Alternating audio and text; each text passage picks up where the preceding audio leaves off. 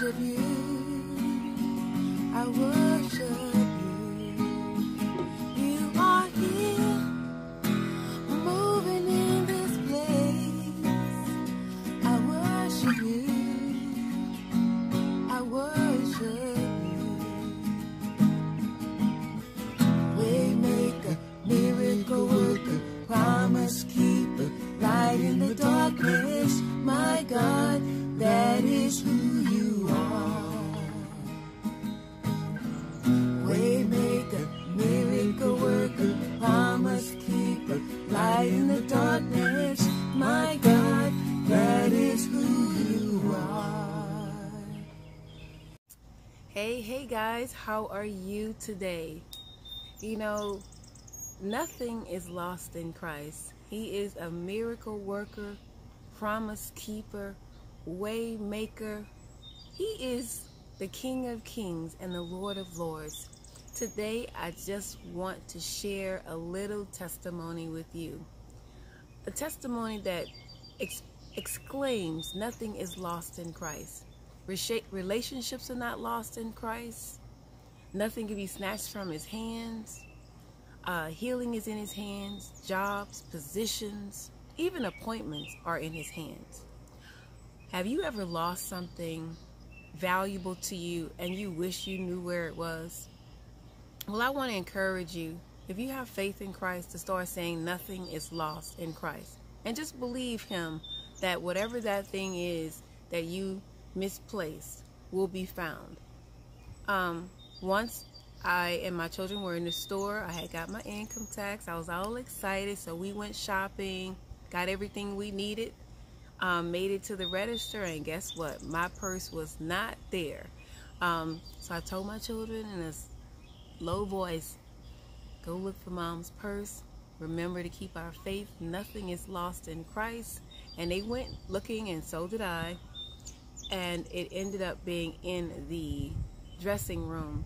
There was a lady sitting next to my purse, guys. So I'm not sure if she had the intention of, taking my wallet and, taking my money. But God is so good that he showed me that nothing is impossible with God. And so my purse was right there, and I didn't lose anything. So that increased my faith. And how I came about hearing nothing is lost in Christ, a friend of mine, dear friend of mine, shared with me that his mom used to say nothing is lost in Christ. And when he shared that with me, he shared that she would misplace something, including her glasses, and she would say nothing is lost in Christ. And she would find whatever it was that she said.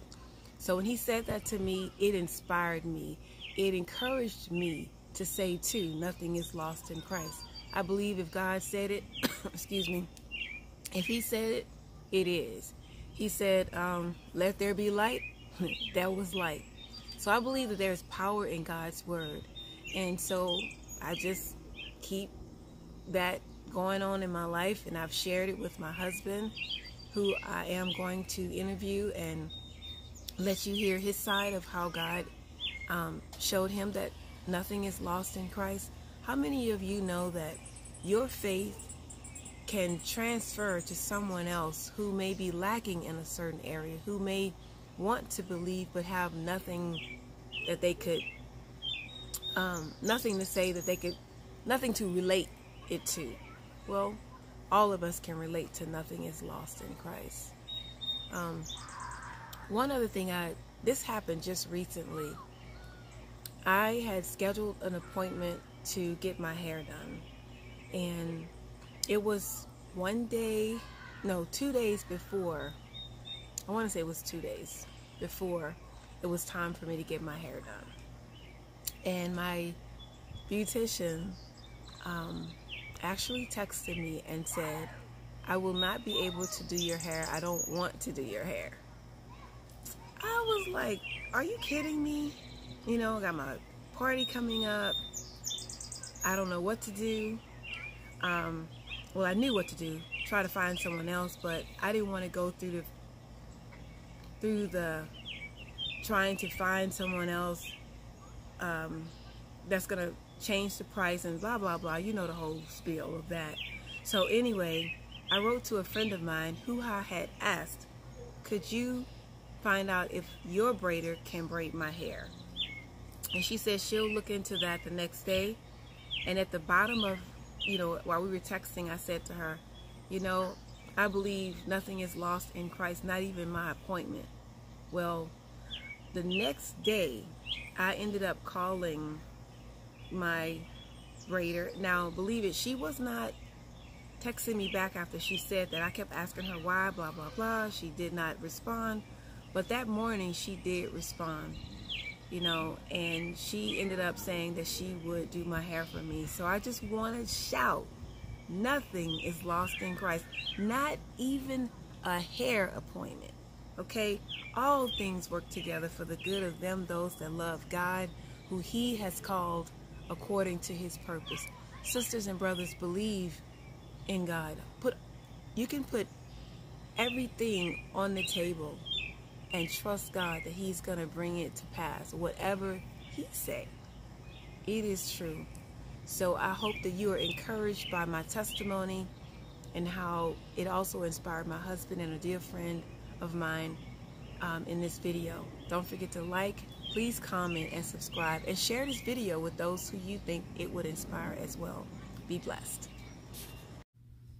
Okay, guys, we're going to welcome my husband to share his how nothing is lost in Christ has impacted his life.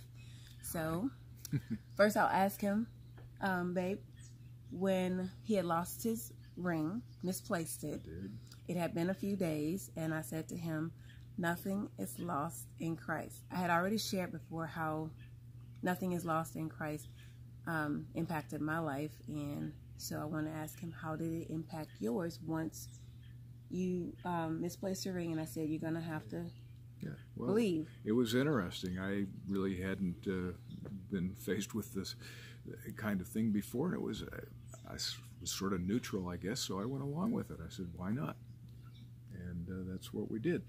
So we thought about the ring and where it might be. We had been doing a new lawn, and so we had straw all over the lawn, and one day we had picked up all the straw, and it was in plastic bags, I don't know, 10, 12 big black plastic bags. And so they were bagged. Yeah, they were bagged. And at one point we said, wonder if the ring fell off when we were bagging the straw, all that hay. And all I thought of was the old needle in a haystack issue. But what was great is I went out, and the first bag I picked, out of 12 bags, I opened the bag. And as soon as I opened the bag, there on top of the hay on the straw was the ring. What? Yeah, what? So how did that was funny. I mean, I had to laugh. That was funny, proving that God has a sense of humor. All right.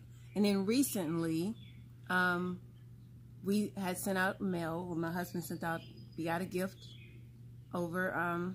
For my daughter. We got a gift. And she doesn't live in the same state that we live in, so he wanted to mail it. And I was like, well, no, babe, let's just wait till she get here. She'll come soon, And he was like, no, I want to go ahead and mail it so she can receive it. So I forgot that she had just moved, and so I put the old address on it. And so it went out, tracked it. It had been delivered, but she hadn't received it. A month had passed. And I had, you know what I said? I told you not to send it, So anyway, I texted her and say, had you received it? And of course she sent back she had. And within that 24-hour range, now guys, after a month, within that 24 hours after that last text, I got a letter from what I assume is a young woman, possibly a foreigner, the way it was composed, I thought Asian, just the whole demeanor and everything.